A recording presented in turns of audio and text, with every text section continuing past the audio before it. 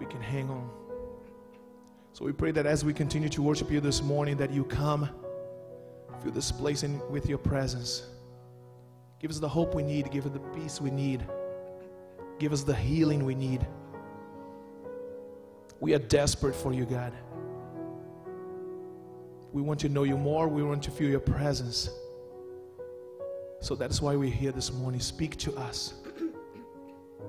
Change us from the inside out. This is our prayer this morning.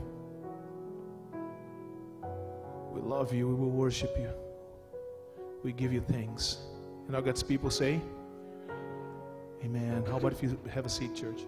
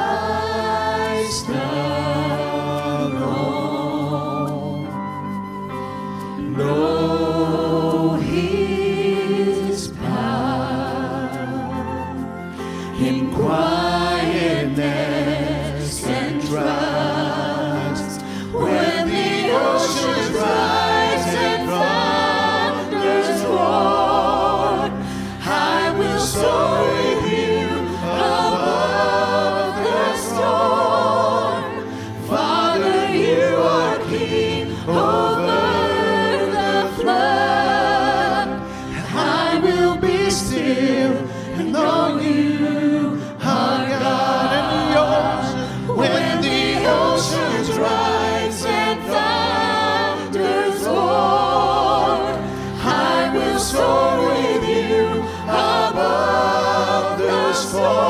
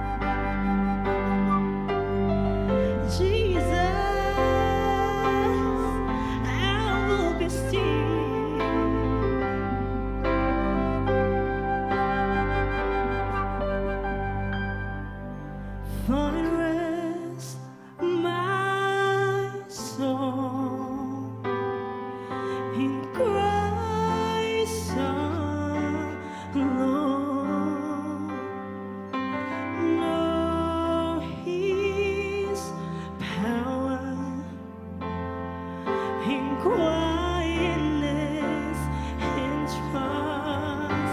When the oceans rise and thunders roar, I will soar with you above the storm. Father, you are king over the flood. I will be still and know you are God. When the oceans rise and thunders roar, I will soar with you above the storm. Father, you are king over the flood. I will be still and know you are God. When the oceans rise and thunders roar, I will soar with you above the storm. Father, you are king over the flood. I will be still and know you are God. I will be still and know you are God. I will be still and know you are God.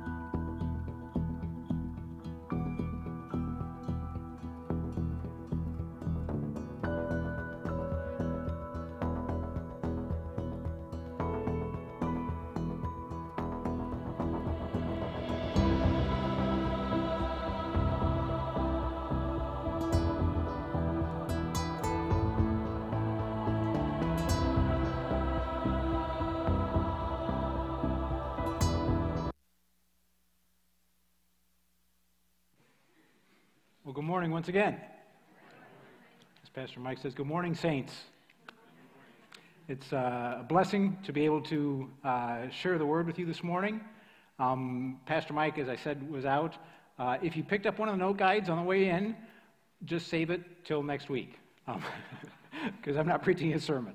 We won't be in Luke today. We're going to be actually in Mark chapter 5. Before we do that, our church is going through together the New City Catechism, basically just a way of learning truths from week to week. And so we're going to look at the question and the answer for this week. If the slide comes up, and I don't have this. How and why did God create us? And the answer being, there we go. God created us male and female in his own image to know him, love him, live with him, and glorify him. And it is right that we who were created by God should live to his glory. So that's the reading for this week, and there's more in the book, and I encourage you to read through that. Before we open the word together, I'd just like to pray. Our Lord Jesus, once again, we come to you to open your holy word. I thank you for the time that we're able to share in worship together, singing before you, singing to you, being reminded of your truth. And I pray now that as we continue in worship, that your Holy Spirit would speak to us, would use your word in our lives to change us, to make us more and more like you for your glory. And we ask this in your name. Amen. Have you ever asked God for something and he doesn't give you the answer that you wanted?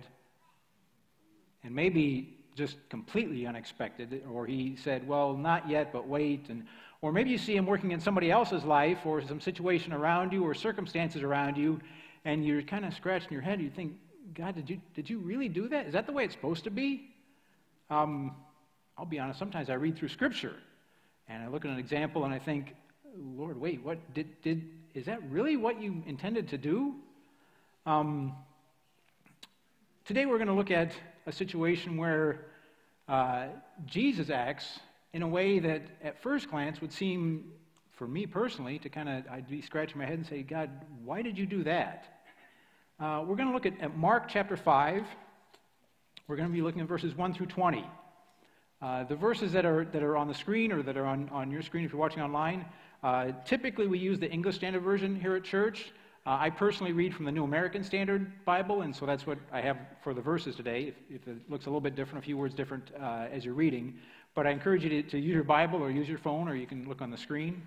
In Mark 5, I'll read from verse 1 to 20.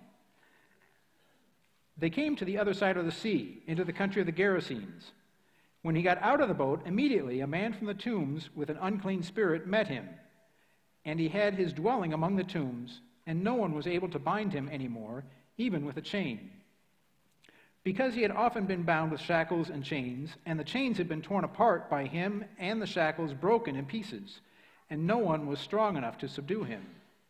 Constantly, night and day, he was screaming among the tombs and in the mountains, and gashing himself with stones. Seeing Jesus from a distance, he ran up and bowed down before him.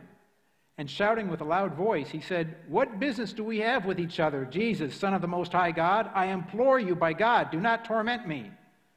For he had been saying to him, Jesus had, "Come out of the man, you unclean spirit." And he was asking him, "What is your name?" And he said to him, "My name is Legion, for we are many." And he began to implore him earnestly not to send them out of the country. Now there was a large herd of swine feeding nearby on the mountain. The demons implored him, saying, "Send us into the swine, so that we may enter them."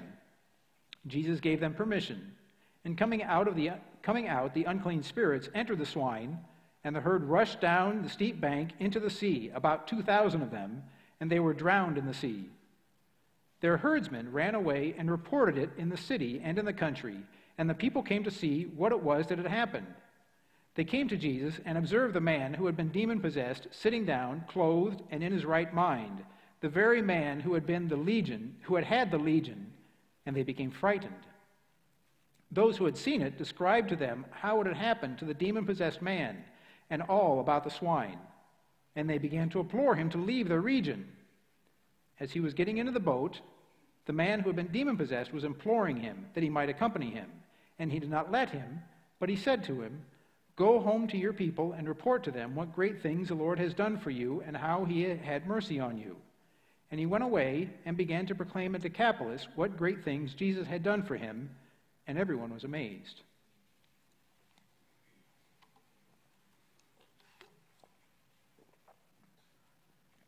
This is quite a story.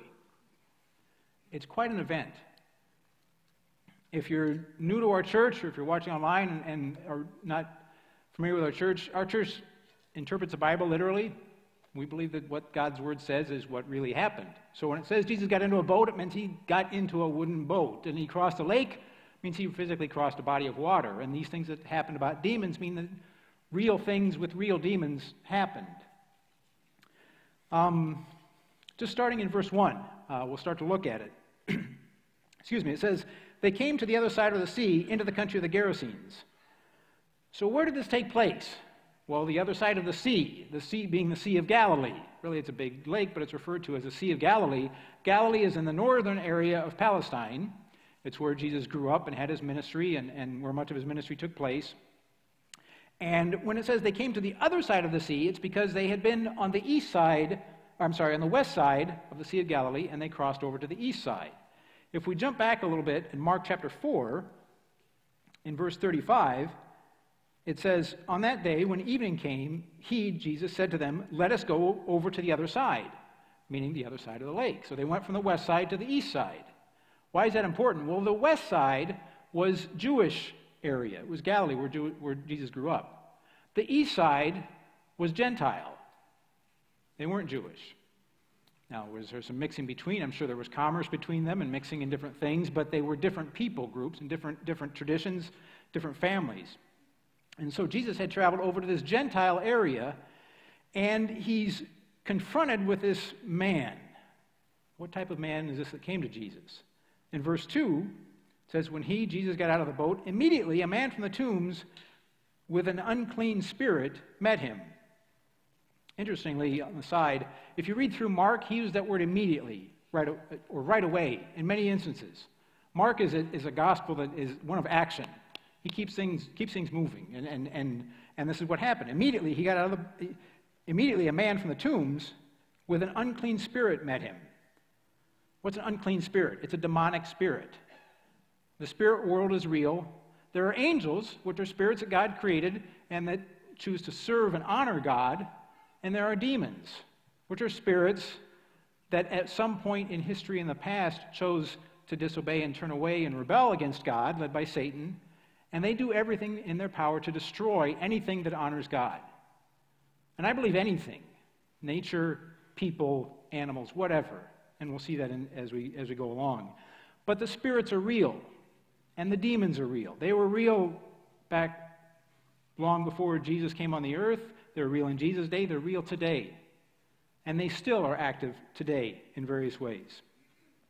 What else do we know about this man? In verse 3, it says, and he had his dwelling among the tombs. So he lived in a cemetery.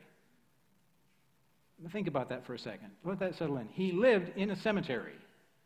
He wasn't with his family. He wasn't on the outskirts of town. He didn't have a shack somewhere in a cave or something, or near a cave. He lived in a cemetery. And he had extreme strength.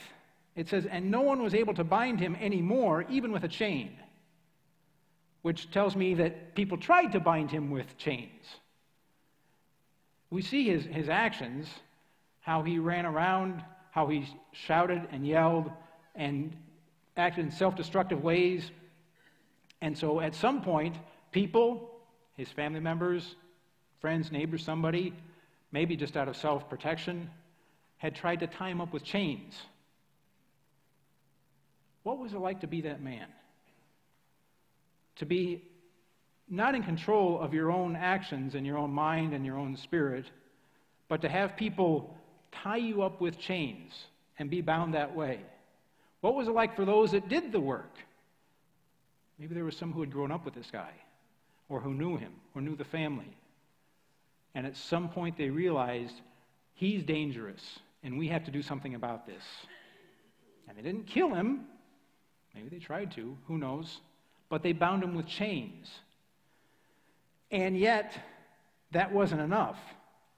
Because it says in verse 4, because he had often been bound with shackles and chains, and the chains had been torn apart by him, and the shackles broken in pieces, and no one was strong enough to subdue him. Wow. The demons controlled this man so much that they used his physical strength to break these chains apart on multiple occasions. And so what he did in verse 5, it says, constantly, night and day, he was screaming among the tombs and in the mountains and gashing himself with stones. So there's this guy out there living in the cemetery, running around night and day and night, yelling and screaming. Maybe words, maybe just sounds, whatever. And he would take rocks and stones and hurt himself because the demons were controlling him and they wanted to destroy him because he was made in God's image, as we just read in the Catechism. What was it like to be one of those townspeople nearby and to know there's somebody out there and he's dangerous and I don't know what to do to protect myself or my family or my possessions? My kids come to me and they say, Mommy, Daddy, why does that man do that? Is he going to come and get me at night? I'm scared. And what do you tell your little boy or girl?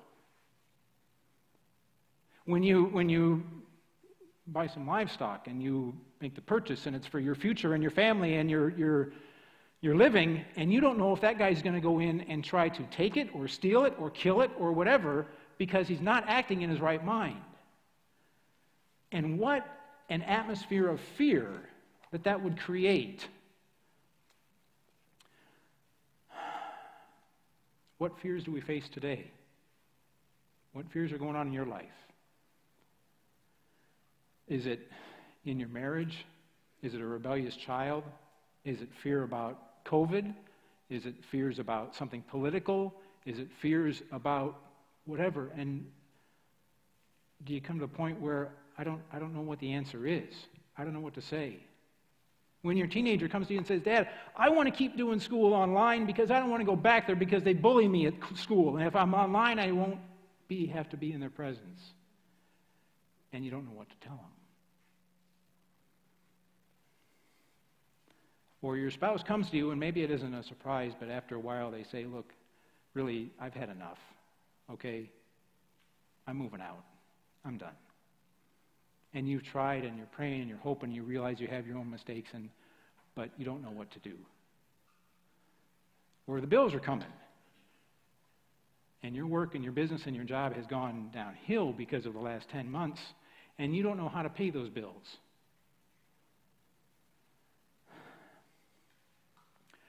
God is greater than our fears.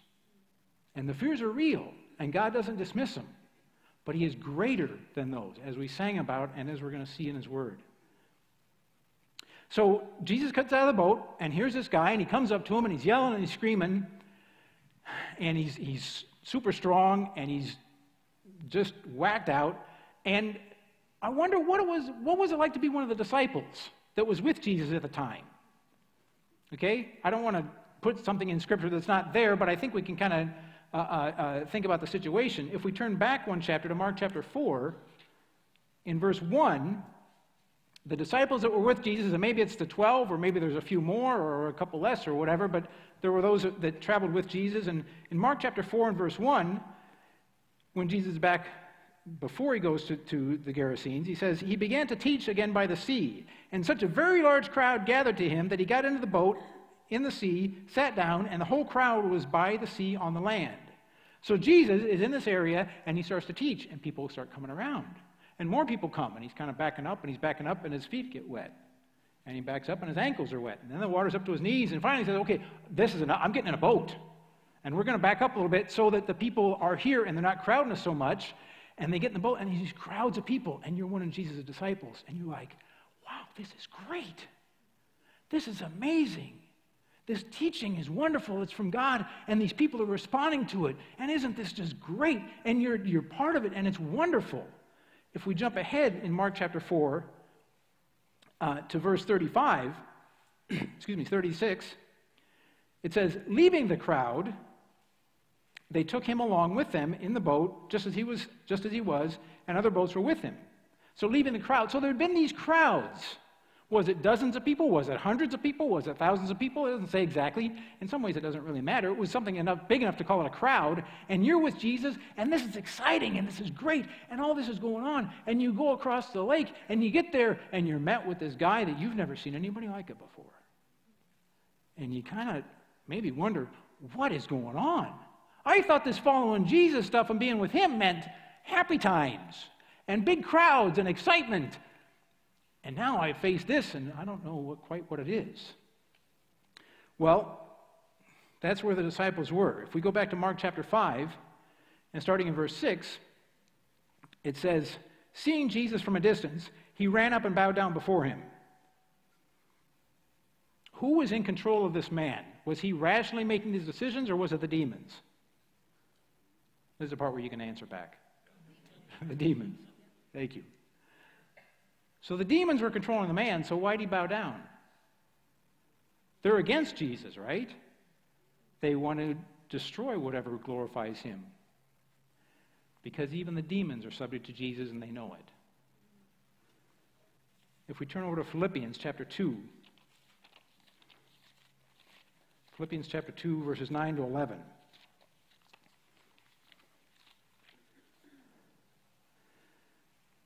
And it says, for this reason also God highly exalted him, highly exalted Jesus, and bestowed on him the name which is above every name, so that at the name of Jesus every knee will bow, of those who are in heaven and on earth and under the earth, and every tongue will confess that Jesus Christ is Lord, to the glory of God the Father. Who's under the earth? The dead or the demons? They will confess that Jesus Christ is Lord to the glory of God the Father. One day they will do it not willingly, maybe, not in a way to acknowledge his salvation for their spirits, but they will still acknowledge Jesus is Lord. Jesus said just before he ascended, all authority has been given to me. Jesus is Lord even over the demons. And I believe that's why this man bowed down. We go back to Mark chapter 5. What's going on here? In verse 7, it says, and shouting with a loud voice, he said, what business do we have with each other, Jesus, Son of the Most High God? I implore you by God, do not torment me. So this man wasn't just speaking with Jesus. He was shouting at him. He was yelling. It was that type of setting, that type of conversation. And there's the interchange of what goes on, and I'm not going to get into all the details of angelology and all those kinds of things. There's others who know a lot more about that than I do. But if we jump down to verse 12, the demons implored him, saying, send us into the swine so that we may enter them. In verse 13, Jesus gave them permission, and coming out, the unclean spirits entered the swine, and the herd rushed down the steep bank into the sea, about 2,000 of them, and they were drowned in the sea. So what was the demon's request? To go from occupying one man to occupying 2,000 pigs. And it says, when Jesus asked them their name, and they said legion, legion was about 10,000. A legion in the Roman army was 10,000 soldiers. So 10,000 demons were in one guy. That's what the word indicates. Yeah. So they went from one guy to 2,000 pigs. Can demons occupy animals? Well, I guess so. This is an example of it. And they drowned. They were destroyed. And I think it tells us a little bit about the work of the enemy, and what he does is that he destroys. Satan destroys. Sin destroys. He seeks to do that in all his activity, to destroy anything that glorifies God. If we turn over to John chapter 10, in John chapter 10, verses 7 through 10, Jesus is speaking, and he said, so Jesus said to them again, truly, truly, I say to you, I am the door of the sheep. All who came before me are thieves and robbers, but the sheep did not hear them. I am the door. If anyone enters through me, he will be saved, and will go in and out and find pasture. The thief comes only to steal and kill and destroy. I came that they may have life and have it abundantly. Jesus says, all those who came before me, who came before him, I would say the Pharisees, the traditionalists, the ones in power, those that led people astray from God. He says they came to steal and kill and destroy, which is what the demonic legions and Satan himself seeks to do. They were trying to destroy this man. They did destroy these pigs. That's what Satan's about.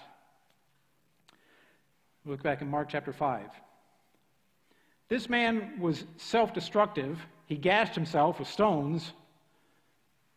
These demons act in a way to destroy the pigs. And so you've got these guys who are caring for these pigs. Now, 2,000 pigs is quite a bit. Even though I grew up in Iowa, I never lived on a farm, but we have a lot of pork and pigs around here. And I have done a little bit of stuff with it, and 2,000 pigs is a decent-sized farm, in what I understand. Some are bigger, some are much smaller. How would they have a farm that big in that kind of area? Well, I wonder if it was like a community herd. Maybe it was from one village or even a few villages around, and they were all kind of put them together for economic purposes of being able to sell more at one time or something. And so there's these guys who are hired to take care of them, and all of a sudden, these pigs, something happens, they run down the hill and go into the lake and they drown. So the guys run off to tell their boss, hey, wait, this is what happened. In verse 14, it says, their herdsmen ran away and reported it in the city and in the country, told everybody, and the people came to see what had happened. I'm sure they did. Did they know about what Jesus had been doing with this man? I don't know. We don't know how far away these pigs were. If they're only 100 yards away, maybe they heard the man screaming. Maybe they heard Jesus responding to him. Maybe they didn't. But they saw the pigs drown. So they went and told people about it. and the people came. In verse 15, it says, they came, the people from the village and the area, they came to Jesus and observed the man who had been demon-possessed sitting down, clothed and in his right mind, the very men who had had the legion, and they became frightened. What frightened them? The fact that the pigs ran and drowned? No. They were frightened that this man was sitting and was in his right mind. It doesn't even say they were glad, and I don't think they were. They were frightened. Does God's work ever frighten you? Do you see him act in a certain way and you think, wait, Lord, that's not what I expected. That wasn't on my agenda. I raised my child hoping that they would have a good income and good future and stuff, and now they tell me they want to go into ministry? Or they want to use their artistic gifts that God has given them to do something? That doesn't pay the bills. God, what are you doing? Or, God, wait, I thought I was going to stay in this job a long time, and now I don't have it. And I know I see you showing me a couple opportunities here, but that wasn't my plan, God, and I'm scared. These people were frightened because God was acting in a way that they didn't expect. They had figured out a way to arrange things with this crazy guy around, and now the crazy guy isn't there anymore. And they were frightened. So what do? In verse 16, those who had seen it described to them how it had happened to the demon-possessed man and all about the swine, and Mark 5:17, and they began to implore him to leave the region. They began to implore him to leave the region. Now think about this. Jesus, the Son of God, comes in the flesh to your neighborhood and does something, and you ask him to leave. You don't just ask him to, you beg him to. Jesus, don't stay around here. What a tragedy. Wow. God shows up, and they're not ready for him. And they're not only not ready for him, he's not welcome. Do we ever do that? Do we ever have our times and like Pastor Mike's sermon last week telling us about how we're entrusted with the gospel, and can we be sharing that with others? And maybe this week we were praying about, Lord, is there somebody you want me to share this with? And that kind of opportunity comes up with that neighbor or that coworker, and the Holy Spirit's saying, hey, you could say something here about my work in your life. You could talk here. Oh, wait, no, Lord, I wasn't thinking of them. You don't want me to talk to them about my faith, do you really? I mean, that wouldn't be comfortable.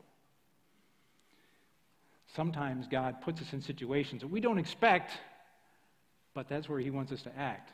These people didn't expect Jesus to heal this guy, and so when he did, they asked him to leave. Going on in Mark 5, verse 18. As he was getting into the boat, as Jesus was getting into the boat, the man who had been demon-possessed was imploring him that he might accompany him. So how did this guy respond? He had been saved, he'd been healed, he'd been radically changed by Jesus, and he knew it, and he says, Lord, okay, can I come with you? How would you respond if you're in Jesus' place? Hey, can I come with you? Sure. This will be great.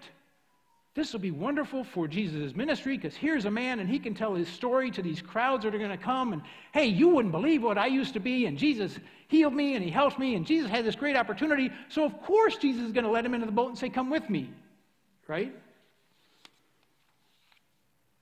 Verse 19 of Mark 5. And he did not let him. What? Wait a minute. Hold on just a second.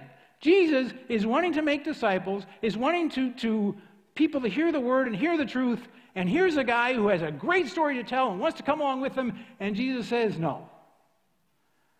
That's not the way to grow a church. That's not what all the experts say. That's not, but Jesus knew. And he didn't only tell him not to, but if we keep reading, and he did not let him, But he said to him, "Go home to your people and report to them what great things the Lord has done for you and how he has had mercy on you." Wait, you want me to go where? No, Jesus, wait, you don't understand. Those chains that are laying there, they're the ones that put them on me. They're the ones that were scared of me. Have you ever had somebody scared of you? Have you ever acted in such a way that you lash out in anger, or you just don't forgive, or you're bitter, and somebody in your life you hurt, and they don't want to be around you anymore? And Jesus says, yeah, you need to go talk to them about what I did for you. Why is it so hard to share the love of Christ and the word of Christ with those who know us best? Because they're the ones who know us best. They know our hypocrisies. They know our faults. They know our issues. And we don't want to come across as some holier than thou, that we have all the answers, and Jesus doesn't want us to either. But he does want us to share with them. And so he tells this guy to do that. And in verse 20, and he went away and began to proclaim in Decapolis what great things Jesus had done for him, and everyone was amazed. So where did he go? Decapolis. What's that? Well, Decapolis is an area of 10 cities. Deca, meaning 10. In the Greek, like a decathlon, and the Olympics is the 10 events. Decapolis is an area of 10 cities, and it's a Gentile area where this man was from. Why does that make any difference? Well, if we jump ahead a little bit, Mark chapter 7, in Mark chapter 7, verses 31 and 32,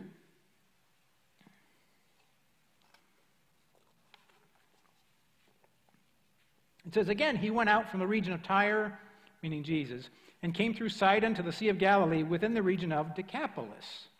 They brought to him one who was deaf and spoke with difficulty, and they implored him to lay his hand on him." Why'd they do that? They're Gentiles. Jesus hadn't spent time around there. Had word gotten there? Maybe so. What I think, and it's not an original idea with me, I'm sorry, I don't remember where I read this, but I think that this guy who had been in the tombs did what Jesus told him, and he went back to his family, and they heard the word. So the next time this Jewish rabbi came through town, they knew he could heal people. And the word spread. And spread so much, if we look in Mark chapter 8, verse 1, in those days, when there was again a large crowd, and they had nothing to eat, Jesus called his disciples, and he fed them. Fed thousands of them. Well, why was there a large crowd? Could it be because of this guy and the spark that God lit through him in that area to grow and grow and grow? Makes me wonder, what if Jesus had let him in the boat? Would this deaf guy had gone through life, the rest of life, deaf? Would the crowds never have heard? What if we're not willing to go where God wants us to and talk to whom God wants us to? Will he still reach them? Maybe he will. But we miss out on being part of his plan with that. So I think we can ask ourselves this morning, who are we most like in this story, in these different characters? An interesting thing here is sometimes God doesn't answer our prayers. There's different entities in this story who ask things of Jesus. The demons asked Jesus, "Can we do this?" He said yes. The townspeople asked Jesus, "Will you please leave us?" He said yes. The man who knew Jesus personally and who was willing to follow him asked Jesus, "Can I go with you?" And he said no. Why does God tell us no sometimes? I think because he has a better plan in mind. I had a professor named Dr. Bill Thrasher who used to say, God's will is what we would want if we had all the facts. Every time. We can't see all that God is doing, but that's what we would want. So who are we most like? Are we like maybe the herdsman who saw God doing something over there and kind of freaked you out. And you're like, I'm just going to stay away from this. I don't want anything to do with this. I don't quite understand that. It doesn't fit my paradigm. Or we're like the townspeople, where we've been through difficulties. We've been through hard things. We've been scared. But we've got life under control. I'm able to manage. I'm able to fix this if things just don't get too crazy. And the Lord shows up. Instead of saying, Lord, I'll follow you, we say, no, I'm going to stick with my plan. God, that's too much that you're asking of me. I can't go. Or will we be like the man and say, Lord, I need you. I've been chained. I've been bound. You set me free. I will do whatever you ask. Because you're asking.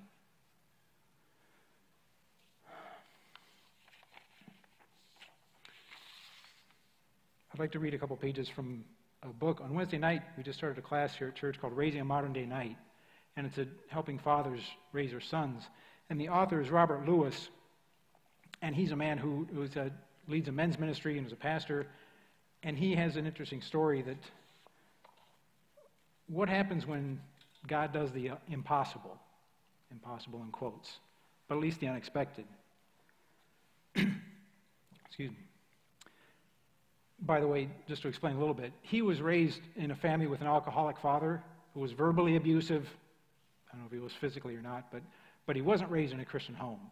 But he came to Christ in college, and I'll pick up the story there. Robert Lewis says, I was pastoring a church in Tucson, Arizona, and on one particular night, a group of friends and I were talking about the power of prayer in our small group. We raised the question, what is one thing you want to trust God for, but you think is absolutely impossible? For me, the answer was clear. For my father to receive Christ as his Savior. He had already rejected that invitation several times. Nevertheless, people took it upon themselves to pray that night that something would happen in my father's life to cause him to see his need for Christ. That very night, back in Louisiana, my father was in a drunken state at home. He and my mother were yelling at each other when he announced that he was going to leave and drive someplace. This was their typical pattern, yell and leave. However, what happened next was not typical at all.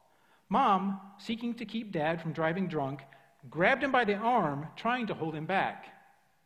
With a powerful shrug, he brushed her away and stormed out the door. Little did he know that when he pushed her, she tripped and fell backward.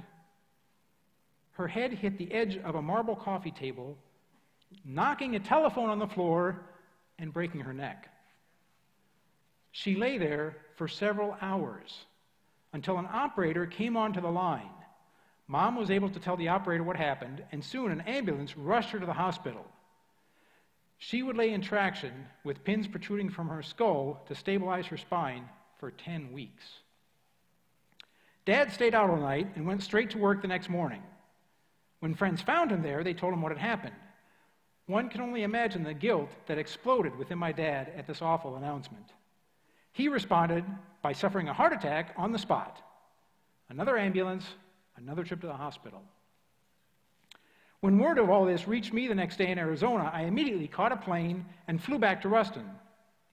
When I walked into my father's hospital room, I had no idea what to say.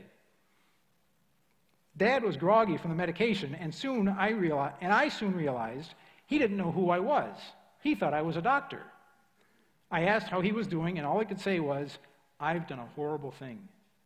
For several minutes, he painfully recounted the events of the last 24 hours. Suddenly, he began to reminisce about his 3 sons and what each was doing. When he talked about me, he talked about what a good son I was and how I was a pastor of this big church. He exaggerated a bit, out in Tucson. I couldn't believe what I was hearing. After all those years of deafening silence, I finally was receiving from him a special moment of love and approval I had always longed for. He didn't know he was talking to me, but I realized that the Lord had arranged those circumstances to allow me to receive this special blessing from my father. As we continued talking, Dad began to realize who I was. With tears, he confessed, I've done a horrible thing. I need to go to hell. Here was a man who had ignored God for many years And finally, he saw his need. I didn't even think before I replied, Dad, there is a judgment, but there is also a thing called forgiveness in Christ. For a solid hour, I talked to him about the gospel and how he could receive forgiveness of his sins. And at the age of 70, Thomas Lewis finally found his Savior. The impossible had happened within a single day of the asking. It's an amazing story. God can do the impossible. He can save an alcoholic at 70 years old who comes to him. He can save a man who has lived in chains in a cemetery, controlled by demons. And he can save us.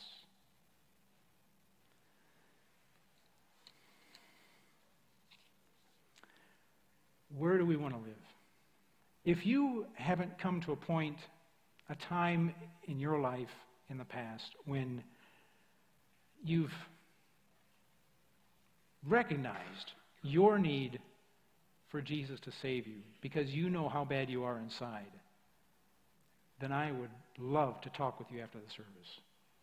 Love to walk you through that. Our pastors and those on staff and our elders would be willing to talk to you. If you're online, you want to contact us, and we would love to have that opportunity. Or maybe you have come to that point in the past, and yet you need to talk to somebody else about some other things. We're certainly willing to talk with you and to pray. But I would at least invite you to consider, Lord, where do you want me to go this week, this month, today? Who do you want me to call? Who do you want me to chat with, send an email, a text, whatever? And say, hey, this is what Jesus did for me. Has he ever done that for you? If you're feeling bound with chains and you don't know where to go, Jesus can free you. He wants to. He's powerful to. And he can. Let him do it. Why don't we close in a word of prayer? Our Lord Jesus, I praise and glorify your name for the power that we see in this account from Mark chapter 5 of how you saved this man and how you later, it seems, used him to further your ministry and your kingdom. And Lord, I've never been bound with physical chains, but I've been bound by spiritual ones. And I've felt that way emotionally. And I have hurt others. And yet, Lord, you're here to grant us that freedom. You want us to acknowledge you as our Savior and Lord, and let you rule our lives, so that you can set us free, and so that we can know that fullness of life that we read about. Lord Jesus, I pray that you would continue to be glorified in us and through us, and use us in whatever ways you want to. And we ask this in Jesus' blessed name. Amen.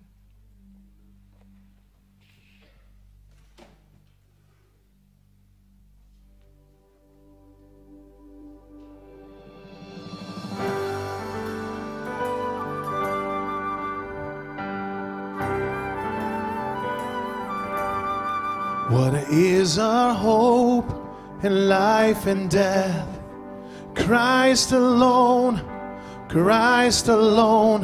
What is our only confidence? That our souls to him belong, who holds our days within his hands. What comes apart from his command? And what will keep us to the end? The love of Christ in which I stand. Come on, church, let's stand up. Let's sing it together. Oh, sing hallelujah. Our hope springs eternal. Oh, sing hallelujah. Now and ever we confess, Christ our hope in life and death.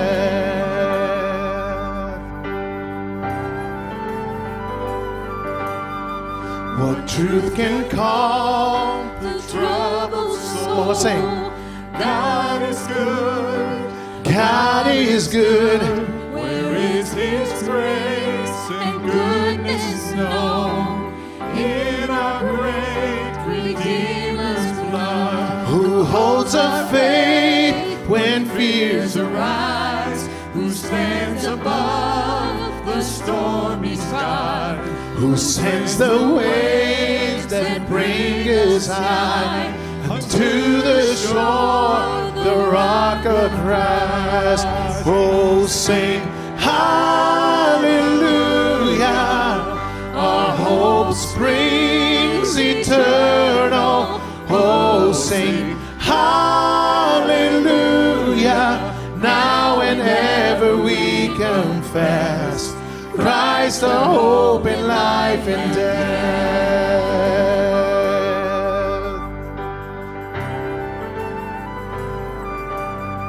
Unto the grave, What shall we sing? Christ He lives, Christ He lives. And what reward will heaven bring? Everlasting Life with Him, then we will rise to meet the Lord. Then sin and death will be destroyed, and we will feast in endless joy when Christ is ours Forevermore. Sing, oh, sing hallelujah, our hope springs eternal. Oh, sing hallelujah, now and ever we confess, Christ our hope in life and death. Oh, sing hallelujah, our hope springs eternal. Oh, sing hallelujah, now and ever we confess, Christ our hope in life and death. Now and ever we confess, Christ our hope in life and death. Can you sing? Oh, sing hallelujah. Let's sing. Our hope springs eternal. Oh, sing. Now and ever we confess, Christ our hope in life and death. Now and ever we confess, Christ our hope in life and death.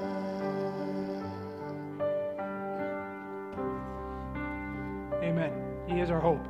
Thanks for joining with us this morning here or online. If you're new to our church and you would like to learn more about it, Jane Christensen, our missions director, will be over here in the guest reception. Be happy to meet you and talk with you some. Feel free to contact us. I'll be down front if you'd like to talk or pray. Go with God and have a good week.